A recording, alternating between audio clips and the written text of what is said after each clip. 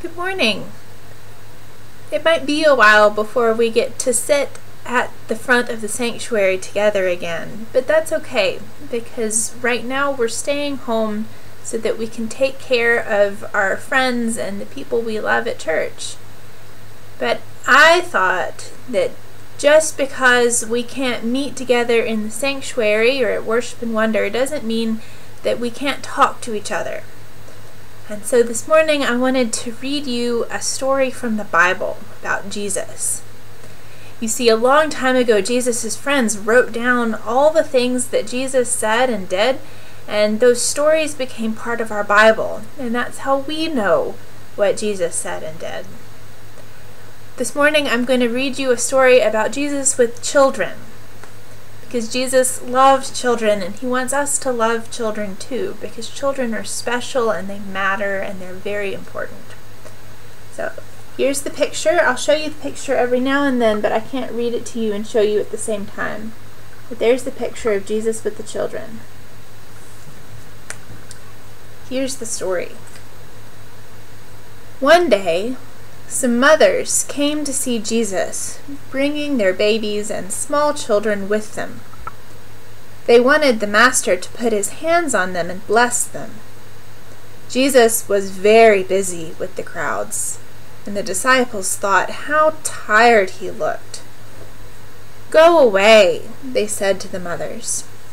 "The Master is too busy to spend time on children." Sadly, the mothers turned away. One of the babies began to cry, and soon there was a chorus of wails. Jesus looked up quickly and saw what had happened. "Never turn the children away," he said sharply to the disciples. "My kingdom is made up of people willing to become like children, those who are trustful and loving and humble too. Always let the children come to me." "Come back!" the disciples shouted to the retreating mothers. When the children and the toddlers saw Jesus' face, they ran towards him eagerly. The mothers shyly held up their babies for Jesus to bless. And there's Jesus blessing one of the babies. He took the ones who were crying first. They stopped as soon as he held them, gazing up at him with big eyes. When Jesus handed them back, they lay gurgling contentedly in their mother's arms. Then Jesus picked up the toddlers and gave them all a hug.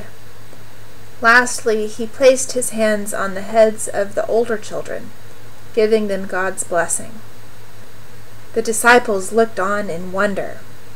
The Master would never cease to amaze them. He didn't seem to think that really important people, like the Pharisees, were important at all. Yet he spent all this time and trouble on mothers and children. Then the mothers said, "Time to go home," and the children laughed and sang as they skipped away. The baby brothers and sisters were already fast asleep in their mother's arms. Let's say a prayer just like we do at church. I'll say some words and you can say them after me, and it won't even matter that we're not physically together. Let's pray. Dear God, thank you for loving us so much. Thank you for caring especially about children. In Jesus' name, Amen.